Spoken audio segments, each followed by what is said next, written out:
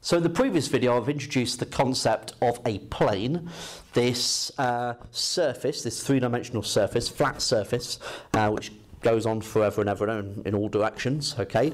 And we quite often refer to these planes with the Greek letter pi, okay? So we use that to label a plane rather than L for line, okay? So L is usually a line, pi is used for plane. So these two equations would represent two separate planes in three-dimensional space. Okay, so what I really want you to start thinking about is how do these two planes interact? What are the possibilities here? Okay, so if we just have two planes like this, then one possibility, okay, so one possibility is that your two planes are actually precisely the same plane. Okay, so it's a trivial situation, but they could be the same thing. Okay, so same plane. And the consequence is that if that's the case, then there are infinitely many solutions.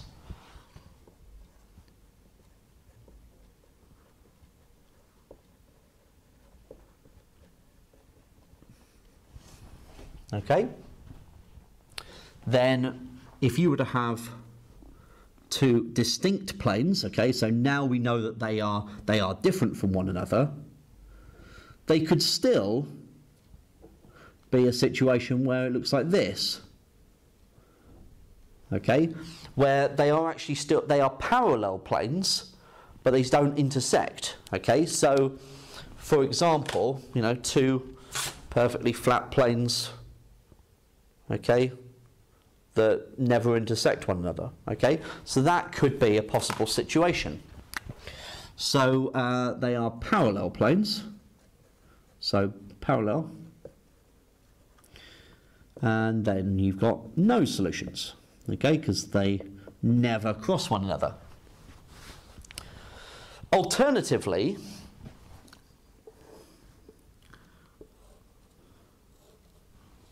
they could intersect one another.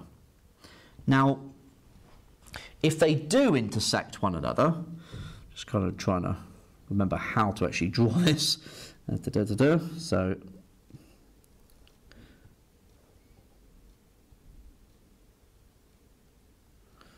that wasn't very good, was it?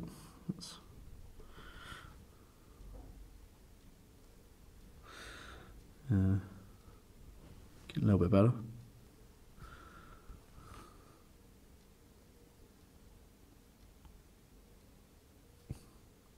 Have it like that. This seems to be kind of like, oh, why is he taking so long drawing this damn plane? Well, I'm asking myself the same question. Right, there you are. Okay, so eventually got there. It's difficult drawing in 3D. It's difficult. So you've got these two planes that actually are intersecting along a line. Okay, so if you think about two planes, they're not parallel to one another. Okay, then when they intersect, they can intersect along a line.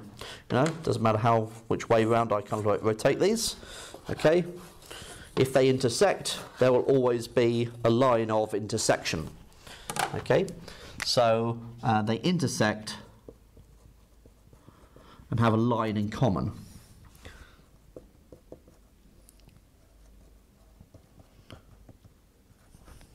The consequence is that there are infinitely many solutions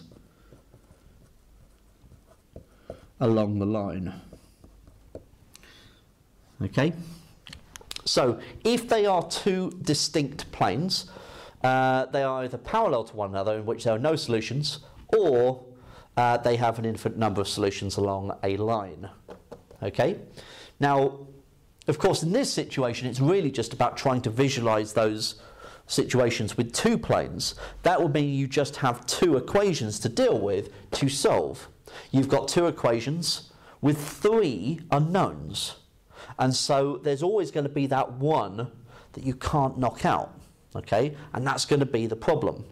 That's why you're always going to have one of these two situations. You're not going to have a distinct set of solutions, okay. There's not going to be just one coordinate of intersection. Now, when we ramp this up to 3 planes, which we're going to do in the next video, we're going to see quite a number of more situations to deal with. Okay, so let's see what happens with 3 planes.